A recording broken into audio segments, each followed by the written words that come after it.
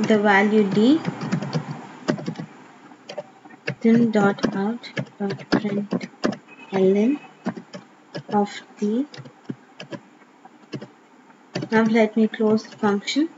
This is one of my methods, and next method will have the same name as this method, but the number of arguments will differ.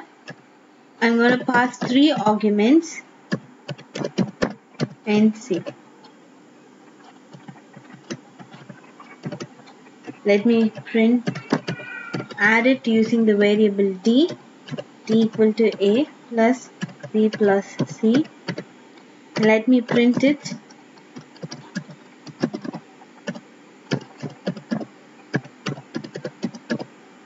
Print ln of d. This is method overloading. The number of arguments will differ, but the method name will remain the same. Now let me create an object for the main class.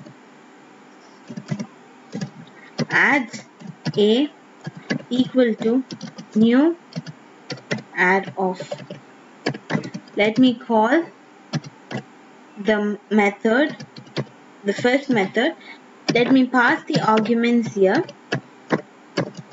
and then create another object, my second method.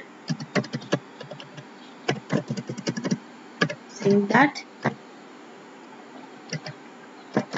I'm going to pass 3 arguments.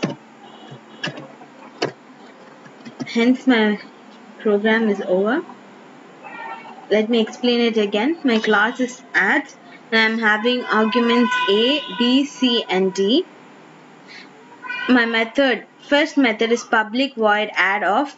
I'm passing 2 arguments, int a and int b, and using a variable d, I'm going to add them and print it. And my second method will have the same name as the first method, but the number of arguments will differ. I'm passing 3 arguments here and printing it. Now I'm creating an object for my class add.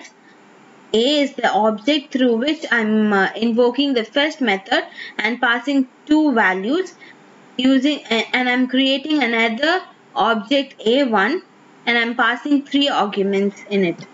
Save it. Then I'm going to compile it. Compiling using JavaC, filename.java. There are no errors. Let me run it. Java add off. Thus I got my output 30 and 60. Thank you for watching.